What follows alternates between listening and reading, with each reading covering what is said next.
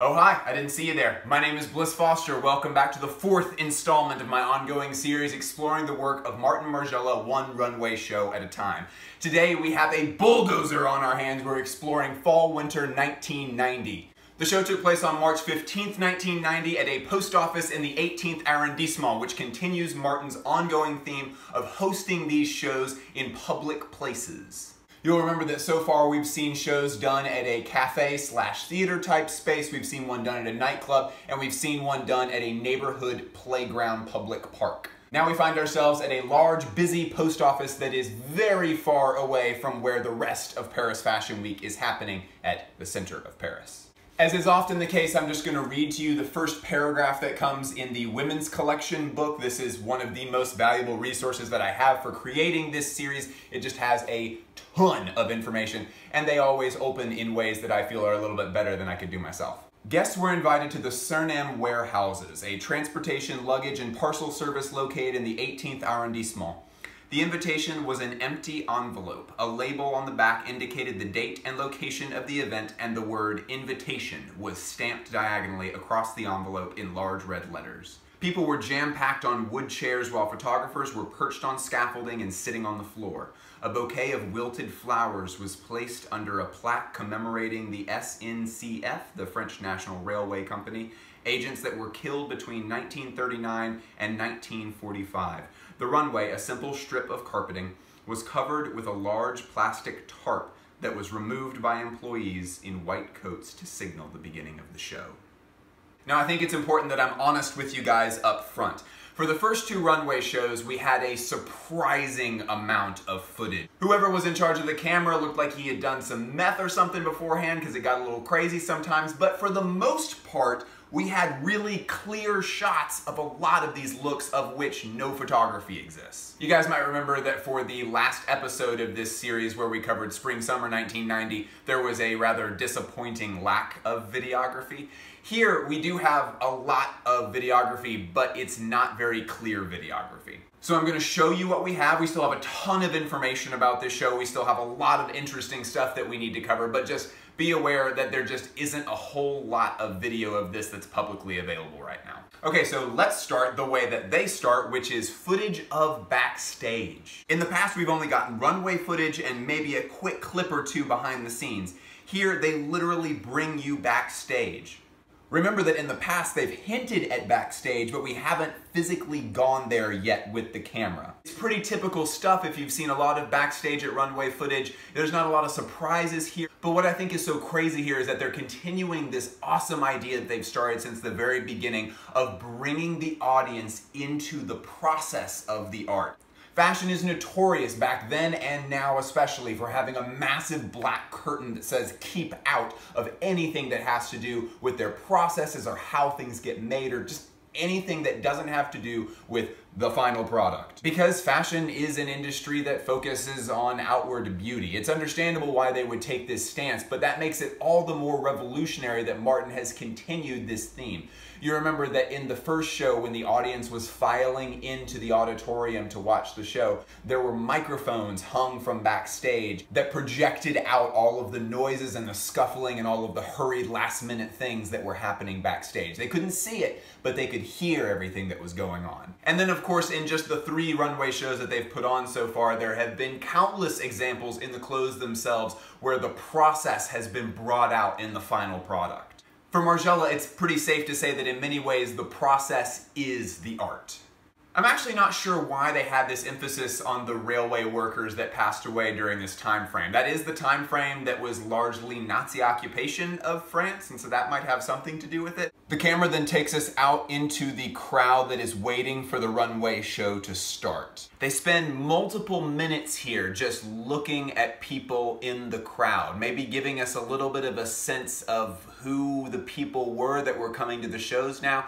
It's probably a pretty different scene of people than when they first started out. During the first show, many people were in attendance because the legendary Jean-Paul Gaultier had told everyone, this was my best assistant. I don't think he needed my training, but man, he is gonna make some incredible stuff. Go see his work. So many people were there at that first show and that second show, but I think it was less buyers and less press and maybe a little bit more students and just artsy people from around Paris, or maybe other people who are peripherally related to the fashion scene. And the runway show before this one wasn't necessarily a hit in the press. Many people didn't like it, but it certainly got covered by a lot of magazines. So we see people selling the issue of Details magazine that Margiela made the cover of. We see this very 80s Chanel lady. We see people drawing, and we see people reading, and we see this guy with this jacket that says destroy on it. All in all, we're getting a very street style-esque of who's showing up to small, cool runway shows during Paris Fashion Week in 1990. As they already mentioned in the book, this runway has been laid out before them. It's a very simple runway, white runway, just a piece of carpeting textile, and it's been covered with plastic that employees then remove when the show actually gets started. We saw something kind of similar to this in the very first show where it was just a plain piece of white cotton, but we remember that that then got reused for the second show and got torn up. The runway itself literally got torn up into pattern pieces to make their first artisanal pieces. Sitting across from all of the guests are street performers playing maracas and tom-toms. It's interesting here that they didn't put them in white coats. You remember that for the second show it was mostly performed by a live band. They put that band in the white coats. I wonder if maybe the difference here is that that was an established band that was kind of part of the art scene, whereas here they were trying to do more of a slice of life situation, and it would seem kind of strange to take actual street performers, which we might presume these guys are, and then tell them what to wear. It seems like the things that they're wearing when they're doing their street performances, that's kind of part of what makes the art what it is. But either way, this is a situation where a group of people are part of the artwork that is a Margiela runway show, but they are not given the white coats. And with that, the staff steps forward and removes the plastic covering from the white carpeted runway. The street performers start blaring out music. It's incredibly loud in this building now. And the first model emerges. Much to the surprise of me the first time I saw this show, and I'm sure to the people who were sitting there trying to take notes on what they were actually going to buy for their stores, the models come flooding out. This looks like what is literally the final flood of the end of a runway show, where all the models come out like quickly one after another. That's typically done so that you can get some kind of summary of what you've just seen, but here it's just happening right from the very start. We get these clumps of models that are all emerging out kind of so quickly that you can't see what's going on. At one point the camera looks over at the photographers and they're clearly a little bit panicked because no one can get a clear look at what's actually happening. This, mixed with the live music being so loud, must have created a very chaotic, overwhelming environment. But what's really interesting is that all of the models are smiling. They all seem kind of like they're in this sort of playful moment together. This surely was very unlike anything that a lot of these people had seen before in a runway show. And I think there's a bit of a sales strategy at work here as well. We're moving incredibly fast, even for a runway show. Usually, even if models are walking quickly, they're spaced out in some capacity so that you can sort of see every look as its own thing. The music is incredibly loud. Everyone is packed in really tightly. I think that this is serving two purposes. Firstly, I think this makes the show memorable. A lot of these people are seeing a ton of shows over the course of 10 days. This makes it where they'll at least remember that fucking crazy blitz at the post office way out in the 18th arrondissement. Secondly, and I think more importantly, this might have been something that made it where buyers needed to come to the showroom in order to get a closer look at everything. So if each look and every model is very clearly visible and well lit, then maybe some buyers, some more closed-minded buyers might think, that's not what I need in my store this season. However, if it is high impact but hard to see, it provokes extra interest and might get them another dozen appointments that they might not have had otherwise. We also notice at a few points that there is confetti in the model's hair. This confetti was actually reused at this show from the last show, which is so cool because the history of confetti itself was born out of a mentality of reuse. Which is pretty easy to envision. Confetti is pretty literally just brightly colored, lightweight pieces of trash. At one point, one of the model's boyfriends walks down the runway with her. It's really hard to tell if this was pre-planned or if this was something that is spontaneous. I've watched this clip a whole lot and I really can't put my finger on whether this was pre-planned or if this is just something where he was just sort of drunk and jumped up last minute. But either way, that adds a ton to this jubilant, joyous kind of feel to this runway show. Being that they are in a post office, some of the models had actual postage stamp markings applied on their faces. That blue ink gave it a very distinctive look. At one point in the video, we actually see someone walking out, really demonstrating their principles by showing them that they do not approve. This might as well become a trademark of the house at this point because someone has walked out of every show they've put on. I wonder what that guy thinks about that now. Just walking out in protest of one of the most legendary maisons of the 20th century. As if the show itself wasn't enough of a flood, there was in fact a final flood, just like every other show, where we see the employees emerging with the models, where everyone is dressed in the same white coats that have come to represent anonymity in the house. You'll remember from previous episodes where these coats almost seem to be saying this isn't about the individual people who are in this show or making this show happen. The show is itself a single artwork. And that art can speak for itself. It doesn't need personalities, it doesn't need celebrities, it can speak for itself. We'll also remember from before that these coats are a very common item at ateliers for fit models. We do see something a little bit different this season. At least one model we can see here has her test shot pinned to her coat.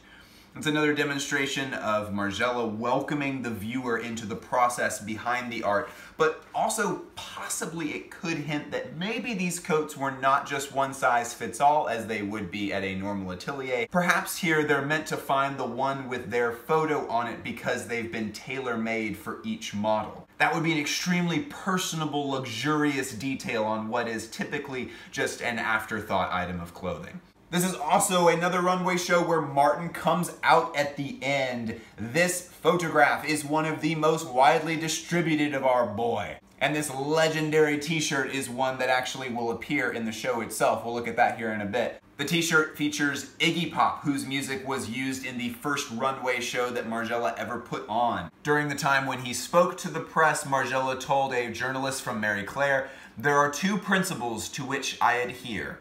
Hide nothing and don't act rich." Those are ideas that are pretty in line with our mentality here in 2019. They were not in alignment with the world of 1990 in Paris.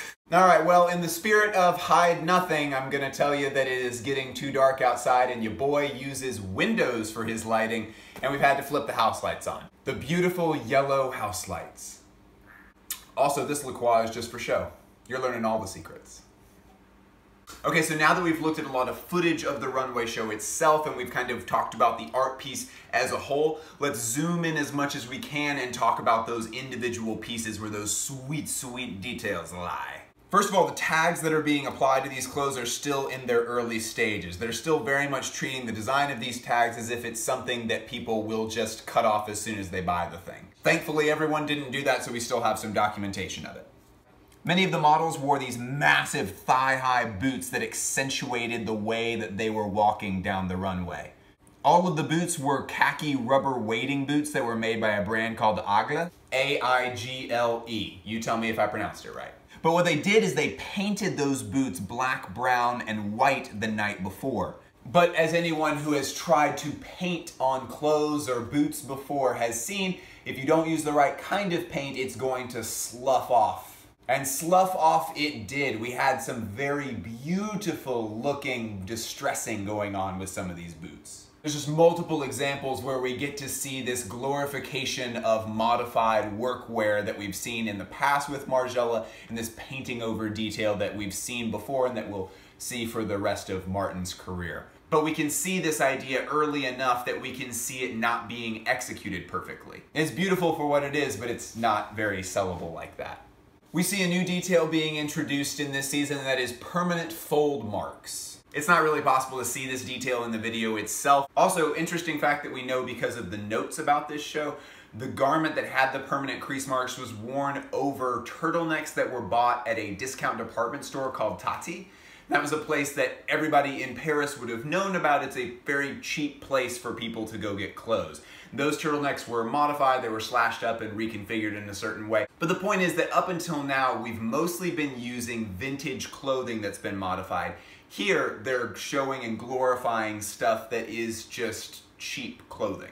It's brand new clothing, but it's very, very discounted. It's the kind of clothing that the working class would buy. So they've made this point before of glorifying used and cheap clothing, but here they're doing a slightly different take on that idea by getting stuff from a discount department store. This show introduces another huge theme going forward for Margiela, and that is dresses made out of lining material for dresses. So if you've never had the pleasure of wearing a dress before, typically there is a lining material that's usually made of something like viscose that is put between your skin and the actual material that's on the outside of the dress. This is done for a number of different reasons. But typically lining material is very cheap, very basic, and just is totally focused on comfort.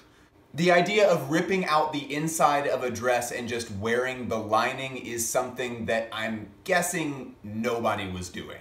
It's like a vision of poverty that's sort of so extreme that I don't think it was happening with anybody except like crazy people. We also see Margiela trying out this kind of punk grunge mohair sweater that's been pulled apart in a number of different places and has a really exaggerated neck. They didn't have a relationship with a sweater manufacturer, and so Margiela's mother actually made all of those sweaters. We also see a little detail from the first season because the actual sleeves that were used in the first season, the removable men's dress shirt sleeves, can be seen underneath this specific look. Just another example of them taking pieces and the building blocks from their own shows to kind of create this whole universe around the way that they do clothes. There's also this incredible piece. This has got to be my favorite piece of clothing that they've made so far. It's these skirts that were done in a couple of different colors that have these rings with metal clips like the kind that you would have in a fitting room curtain to hold it up. Those are strung across a cotton ribbon and it looks perfect. Like, this is the most beautiful item. It's based off of a fitting room. This is another thing where it's a very provocative concept, one that on paper would look like kind of something that is impossible to do in a way that wouldn't seem kitschy, but then when they actually execute the thing and it's designed really well, you look at it and you say, wow, I want that. And let me tell you, I do want that. There's another few looks where tights have the feet cut off of them and then get stretched over boots or stretched over pants or shorts. And the result is that they are clinging all of those things very, very closely. It just creates a lot of visual interest. It makes the viewer ask, what's happening here? The boas that are seen in the show use feathers from the marabou stork. And that is a bald bird that looks like it is from the movie The Dark Crystal. Anyway, these specific birds I think were a very purposeful choice because they have built-in pockets for their mouths. Kind of a pants pocket idea as seen through the eyes of nature kind of deal. The boas themselves are very luxurious looking, but as always, it's this kind of drab take on luxury that the house is becoming known for. One of the big ticket items from this show were these long felt dresses that were covered in these small vertical slits. Because it's felt, it hugged over curves really effectively, but the slits made it where it sort of emphasized all of the parts of you that did curve. It was a dress that sort of, in its construction, amplified the shape of your body. At one point we see what appears to be the general idea of a cage crinoline under a skirt. This seems to be an attempt to modernize a very historic piece of body scaffolding. I mean, if you look at something like this, it doesn't really strike you as something that has a lot of relevance in contemporary fashion, and definitely not with a brand that has such a fixation on real people. But this kind of juxtaposition is something that Margiela does extremely well. Hey everybody, last minute edition here. I noticed this while editing at 1 o'clock in the morning. I think that effect is being brought about by the boots underneath the skirt. I still think that the intention is that it's supposed to look like a cage crinoline, but the effect is being given by the size of those massive ass boots. In addition to those gorgeous boots, we also see an extension of the oversized idea here. This appears to be a normal fitting tank top for the top, but the bottom back has been substantially stretched out. Here in an editorial shot that was of course photographed later, we see the model wearing an outfit that brings out the Margiela shoulder through layering this suede vest on top of this sheer black blouse. The black blouse is the one with the Margiela shoulder, but it's probably too light of a material to really let that shoulder flourish fully if it was just being worn alone. But because of the weight of the vest on top of it, it really allows that shoulder to pop. We've obviously seen many takes on the Margiela shoulder. We haven't seen one that produces that shape as a result of layering yet. That's a really interesting detail here. This seems to be a modified motorcycle style jacket that's been turned into a vest. The high collar with the slope down shoulder is a really different silhouette than anything we've seen from Martin yet. We can also see that the cork necklaces have been brought back. It was something that was used in the second runway presentation along with those skirt pantsuits. Beautiful transformation on this knitwear. It looks like she wore a regular sweater and then took an identical sweater and tucked it over her head. Wow, it has gotten dark in here. So that's kind of like if you took a t-shirt and did this with it. As is always the case, the item has been tailored to death to ensure that the look is very convincing, but that the fit is still very comfortable. Also, we see the Margiela shoulder executed as if it's just scrunched up knitwear, although it is clearly due to purposeful pattern cutting. Also, I think this one here is a result of what the notes refer to as flat sweaters. So these wide-ribbed wool tubes had zippers down the front, and the sleeves are separate but have been sewn on, so they are clearly detached. And okay, I've just got to say, the artisanal knitwear designer, the guy at the time was Lutz Huhl. He is fucking crushing it in this show. These are incredible sweaters. We have another detached sleeve, some structure built into that shoulder, and a lot of grunge detailing that features silver lurex thread, which is just a brand name for a type of thread with a metallic appearance. Here we see another application of the purposeful oversizing. This very slimly cut zip-up dress is reversed, something that we've seen done to skirts and to shirts in previous shows, and it fits tightly over a t-shirt that's drastically too big. We see the bunching up at the collar there, and that kind of imitates those little details of a typical couture gown, but as it was done with the Spring-Summer 1990 show, this putting a tight garment over a drastically oversized garment creates all of these little details and allows them to emerge in a way that's much more organic. Here we can see that the model is wearing that same t-shirt that we'll later see Martin in, but she's also wearing a really fascinating coat. We can see that the cuffs on those sleeves are way, way, way too long. So long, in fact, that they've actually had to be rolled up. Same kind of situation with the collar, where it's been modified and extended a good bit. This creates a really beautiful silhouette on a jacket that's typically meant to just be completely utilitarian. And later on in this picture, we can actually see that those sleeves are separates. Yet another example of removable sleeves that we've seen done since the very first runway show. And just to bring it back to this look one more time, look at that shoulder. This might be the most extreme version of the Margiela shoulder that we've seen so far. We're almost getting into Tim Burton or Rick Owens territory here. Them's are some Wicked Witch of the Woods kind of shoulders. Thank you so much for joining me. I think there's been a little bit of confusion about this series. We are going to be covering every Martin Margiela runway show at Maison Martin Margiela. That's going to be 40-something episodes. A lot of people thought that the series was somehow ending after this one. It's not. We're doing 40-something episodes. Please tell a friend about this series. Please tell your fashion professor about this series. Even though it gets so dark at the end of some episodes, please share these episodes with friends. We really need to spread the word on this channel. Please go follow me on Instagram. Go follow me on Twitter. I will see you all later. I love you so much.